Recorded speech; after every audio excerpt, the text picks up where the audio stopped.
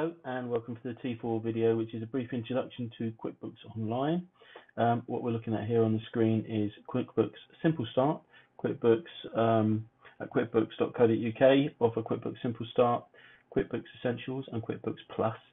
QuickBooks Simple Start is a more basic version. The menus and functionality and features in it are slightly less than in Essentials and Plus, but just so that you're aware, if you're in Plus, you can't go back to Simple Start or Essentials if you want to reduce the price, but you can up from Simple Start to Essentials if you need to, and then you can up from Essentials to Plus as you need it. Plus offers things like classes, which is putting things in categories. A simple example would be if you had, say, 2 or 3 rental properties and you wanted to see your profit and loss account with a column for each property, so you can see the income and expenses per property. Or if you had 2 or 3 locations that you were trading from and you wanted to know which shop or which division was making which profit, then you could put things into classes. So you need Plus for that. Essentials you would need if you want to do receive bills from customers, note that you owe someone money and then pay them later. Within Essentials, within Simple Start, as we'll see in a minute, you can't post bills, you can only post expenses as you're paying them. So, you know, from a tax point of view, if your income's less than the VAT limit, you can prepare your accounts on what's called a cash basis, i.e. you're declaring your income as you receive it and your expenses as you pay them. But if your turnover is over the VAT limit, which at the time of making this video in 2016 is £83,000, then you need to prepare your accounts on what's called an accruals basis. So at the time you raise the invoice, whether you're being paid or not, you would include that invoice in your turnover, and if you've received a bill from someone that you owe them, then you should include that as an expense, even though you might not have paid it until in your next accounting period. So that's a simple explanation as to what's best for you. But the menus are very similar in Simple Start, Essentials, and Plus. The layout is certainly very similar, but the detail part of the menus will vary depending on what you're doing. So I've already been talking for 2 minutes. I just want to give you a quick zip around now in less than a minute, hopefully. Down the left-hand side, you've got links to sections such as your customers, adding a customer, editing customer details, and then from within the customer you can raise invoices and things like that. Suppliers for people you're purchasing from. Again, the same thing, you can set up suppliers. And again, down the left-hand side, if you have payroll and you turned it on and you've got employees, then that's the section for that. This is actually shrunk down. You'll see this as one, and then when you highlight it, it expands out like this, which I've already done.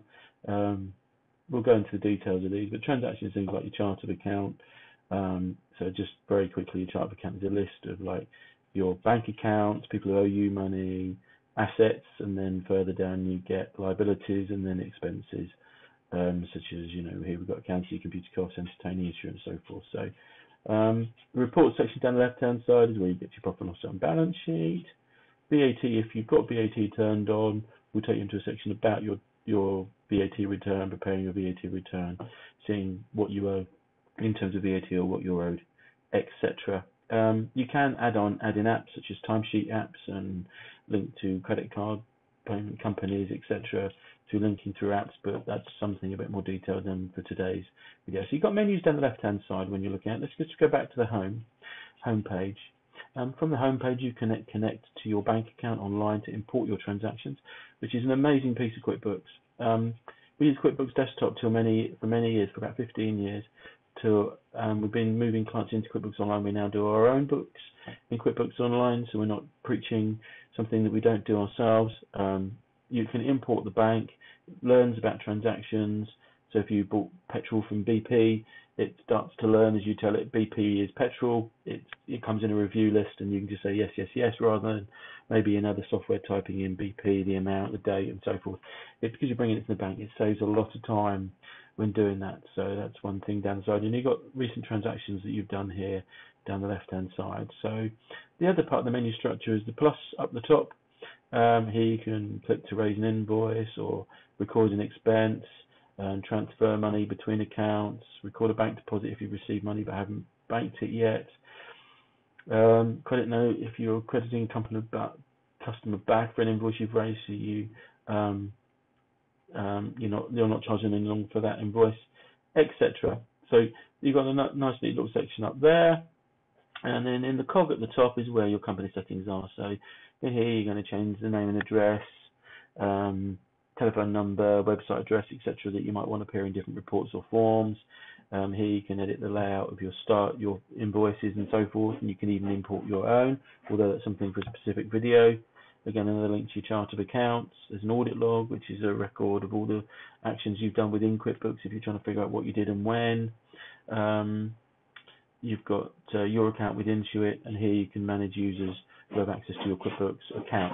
So QuickBooks Simple Start comes with 1 user, but I think QuickBooks Essential comes with 3, and QuickBooks Plus 5. So depending on how many people from your organisation, again, you want to use QuickBooks Online will depend on which version of QuickBooks you have. But as I said again, you can start with the cheaper versions and then go up to a higher version to obtain the facilities that you need if need be.